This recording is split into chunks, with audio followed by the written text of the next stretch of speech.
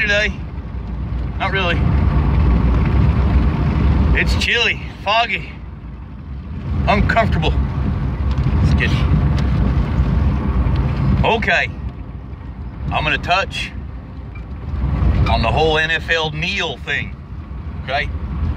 That's what this video is going to be about. I'm going to get political. Okay. First of all, I respect the American flag. I respect the national anthem. I respect our men and women in uniform, be it the military uniform or in the blue or fire department, EMTs. I respect our military. I respect our public works department. I respect all that. And I respect our flag. I genuinely do not have a problem with someone in the NFL taking a knee during the national anthem. I do not see that as disrespect in any way, shape, or form. They are doing it to protest racial violence towards blacks by our police. And, well, I'm sure there's other reasons for them taking a knee, but from what I understood, that's number one reason. Okay? Number one. If an American so chooses to take a knee during a national anthem in protest of whatever it might be, a perceived injustice, a good president would want to reach out and ask what he can do to get them on their feet. Not ridicule them, not divide them, not try to hurt them, but try to help them. That's what I would expect from a good president. I would not expect a good president to say, get them son of a bitches off the field.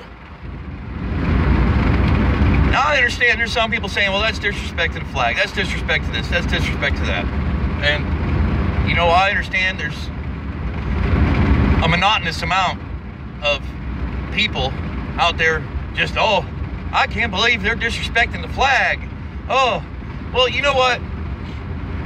Well, they're not really disrespecting the flag. If they pulled out some lighter fluid and poured it on the damn flag, well, that would be disrespect to the flag. What they're doing is protesting, and they have a loud voice. You know, all these people on Twitter that are out there just, I mean, complaining and going on and on and on. You have a voice, but it doesn't reach millions of people. These NFL players might be black, they might be millionaires, but they have a platform to speak out. Now, granted, they're not actually speaking, they're just taking a knee. Now, like I said, a good president would want to know what he can do as a president of the United States to change the situation from taking a knee to standing up. Well, that's my opinion. That's what I would expect from a good president. As an American, and I'm not a president, but as an American, when I see a fellow American protesting, I want to know why. And if there's something I can do to help, I'm gonna, if it's a worthwhile cause. These NFL players that are taking a knee against the racial injustice that they see and perceive, which I agree with, but I'm saying, you know, I'm trying to play the devil's advocate. But what they perceive as an injustice, instead of ridiculing them, ousting them, or trying to smear them or make them look bad, we should be asking, why are they taking a knee and what we can do to help? That's just my opinion. And you know what? This whole Donald Trump thing, with him screaming this and going on about, I mean, what, 22 tweets? He knows he controls the atmosphere of this country. He knows he controls the rhetoric, the narrative. It may not go in his favor, but he knows that, you know, if a platypus was discovered in Australia that could speak English and does sign language, he's just got to make a few tweets up about something that It's going to cause a controversy, and nobody's going to care about the damn platypus. Well, here we go. We got Russia.